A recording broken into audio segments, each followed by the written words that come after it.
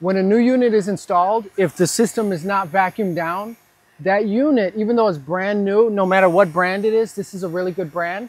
If it's not vacuumed down, it will run 1 to 2 years and then it'll really start to break. So this is why it's important when you're out there getting quotes that the process that the company uses to install is what you're looking at, not necessarily the price, because you can always get a cheaper price.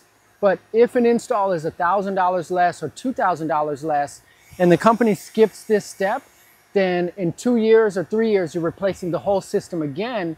It's actually double the cost because you have to replace it again in 2 years. So be careful when you're getting quotes and you're looking at price only, because the process is very important.